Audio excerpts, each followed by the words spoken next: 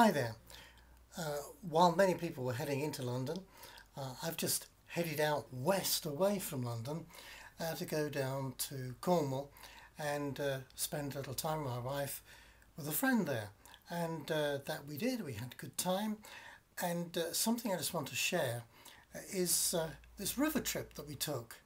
It was just amazing because we left the sea, we left the beach, we left the shells, the rock pools, and we went up this river which divided this town of Looe and up the West Looe River. So we left the town behind us, past a rookery of, or I suppose I have to call it a heronry really, of egrets and shining white in the trees.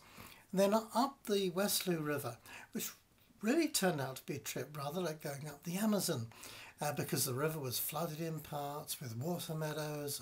Curious swans came to check us out. And then we went up where the wood was really tumbling right into the river, so we were going through the wood on water.